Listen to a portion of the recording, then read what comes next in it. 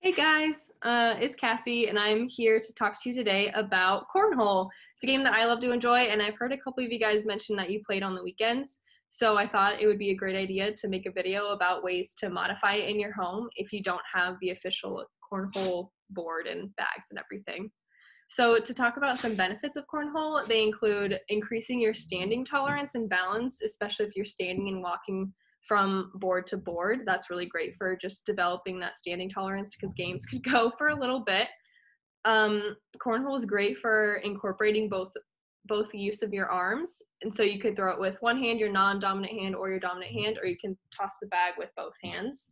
All parts can be modified based on ability with materials around your home, so you can change the weight of the beanbag depending on if you use a lot of rice or maybe no rice at all. Cornhole increases your hand-eye coordination and really helps you focus on where you want to throw that bag across to the other board. That requires a lot of motor control and strength as well. And there's a cognitive aspect for counting and keeping score, because if you're competitive like me, you like to make sure you know what the score is. And then it's great for social engagement and having fun too, whether it's with your family or friends. It's a great way to just participate in staying active while also having fun with family and friends. So I hope you guys have fun and let me know how it goes.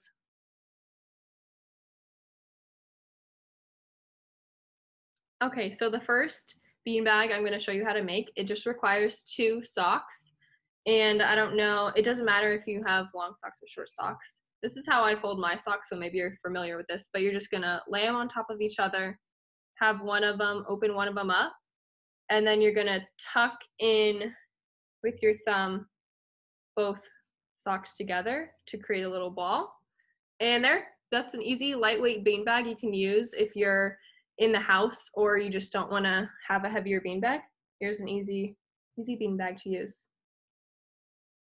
The next option for a little bit sturdier of a beanbag is to use 1 sock and then a bag of rice. So you can just pour some rice into a Ziploc bag, and then instead of pouring the rice straight into the sock to make it easier for you, all you're going to do is just tuck in the bag into the sock and then let it go to the bottom. And then you can use a rubber band to secure it or just tie the sock in a knot. And then you have your sturdier beanbag. Those were just 2 ways that you can make beanbags at home with socks. I attached a document as well that includes other ways to make beanbags with fabric that you can use hot glue gun or even duct tape to just surround the fabric of the bean, and while putting your bag of rice or corn or dry beans to fill in. So these are just 2 ways, but attached as well are more options to make at home.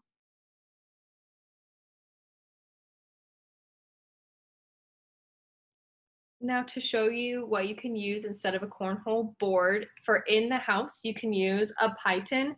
And I put a cloth underneath it if you're using it on a table just to help it not slide around too much. You can add weight to it by putting, a bag of rice or maybe a book or something to keep it from sliding around too much.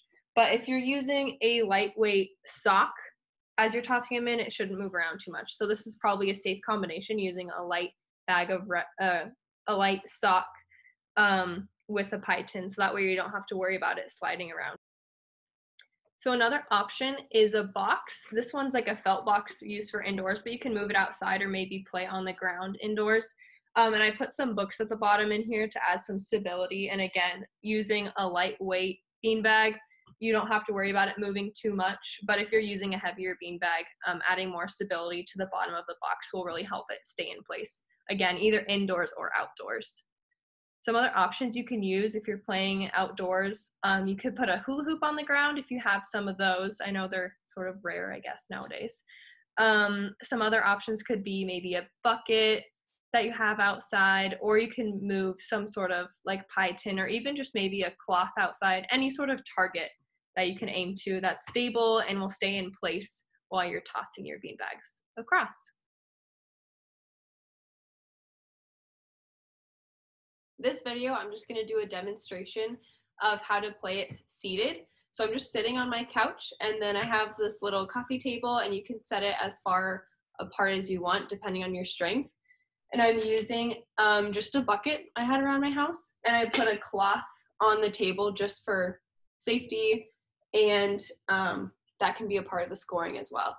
And then I have just the double sock. There's no rice in here. I just used a light one. So let's start the game. So what you're gonna do, and you can do this with your partner, is you can just sit on the couch nice and tall at the edge, and then depending on how far away you want it, you can just toss it in. So if you get it in, I can count the bucket as 3 points, and then this cloth is just 1 point. If you don't have a cloth, you can adjust the scoring as you want, but if you make it right on the edge and just miss the bucket, you can count that as 1 point, and then again, if you make it inside, that can be 3 points. And then you just alternate taking turns with your partner. And you can use as many socks as you want to just have more bean bags available. Hope you guys have fun.